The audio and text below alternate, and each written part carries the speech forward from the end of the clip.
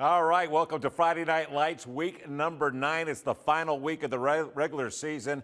I'm, of course, Scott Johnson, and this is Austin Szumowicz. Hey, what's up? The Davison Destroyer in person. Yes, I'm actually next to him for once, so he's got to be very careful, otherwise he's going to get an elbow to the face. That's right, and I'm going to try to keep my teeth here. Hey, what about those games of the week? Yes, we got a lot to look forward to. Of course, Games of the Week nominees, we had Davison at Lapeer, Laker at Garber, and Gladwin at Standish Sterling, and the votes came in, and the winner of your Game of the Week for this week was this right here. It was Standish Sterling hosting the Jack Pine Conference champions Gladwin.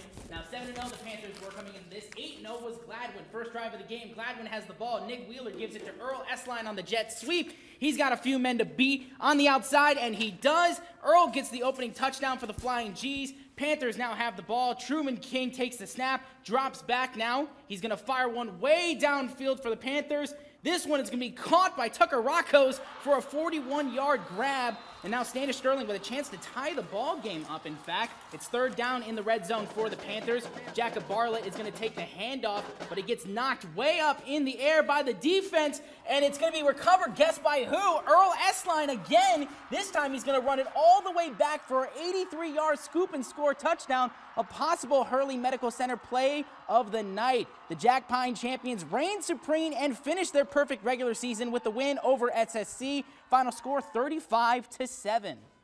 All right, let's move down the road. Lapeer hosting Davison with the Saginaw Valley League Red Division title on the line.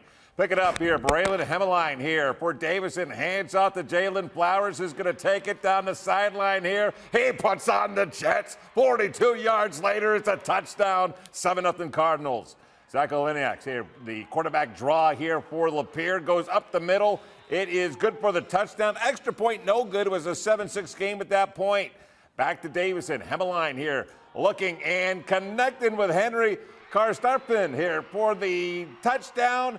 It made it 14-6 in favor of the Cardinals. Now, Lapeer ends up getting a nice play here, a nice big play here, but the Davison D shuts them down tonight. Cardinals win the SPL Red 28-6, the final score. All right, it's a Bay City rivalry night as the Wolves of Central travel to face the Warriors of Western. Second half, Bay City Central up 14-10. Aiden Robinson takes the snap, follows his blockers to the outside.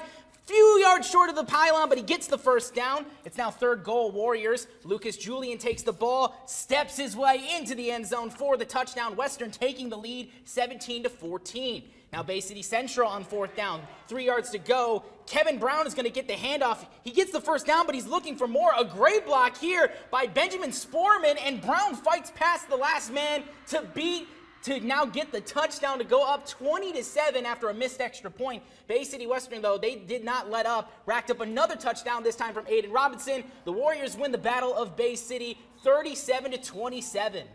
All right, Midland hosting Midland down for the city championship here. Let's pick it up here with Dow's Jack Backus here. Hey, he's looking and he finds Zach Parker on the screen, makes a nice cut, and look at that. He is gone. 78 yards on this house effort right there, and it was 6-0 in favor of Dow. Dow is back, is then connected with Parker again. This is a nice pickup for 18 yards, but here come the Chemics after that. Jalen Brown here. Look at that nice little move in as he gets loose, and he's going to go 38 yards, and he gets brought down. Later in the drive, Jason Davenport finds Hudson Gerstacker here for the touchdown. 14 yards on the play, and Midland wins the city championship in a nail-biter tonight by the score of 14-6. Well, the Flint Metro League champions, Goodrich, they hosted Almont tonight. Now picking things up, we are tied up. Jacob Sirmerson is going to punch through into the end zone for the nice score. They get the point after, so they go up by 7. It's 28-21 Goodrich. Now Easton Phillips is going to barrel his way in. Another touchdown for Goodrich. They continue to add to their lead. It's 35-21. Simerson now, he's going to get a nice block here, gets a little bit of help from his teammate, and he's going to make his way in. There's another touchdown. Running in there is Goodrich. 42-21 there, and that would be the final score. Goodrich, the Flint Metro League champs, come out on top. All right, undefeated Laker moving up a couple of weight classes here to take on Garber and Essexville tonight. Let's pick it up here with Garber's Cade Coquillard here, looking and finding Ethan Burrows, and he's got it for the touchdown. That could be a Hurley Medical Center play of the night. Later, it's going to be Connor McCain here. Yeah, he goes in for 10 yards out and makes it 27-14. Then Lakers McCain looking for the screen pass, but it's tipped and it's picked up by Lucas Nearing here. Then Garber's Cade Coquillard here to Burrows again. This time it's going to be a 26-yarder. He gets by a man right there and in for the touchdown. Garber wins it 34-21, the final score.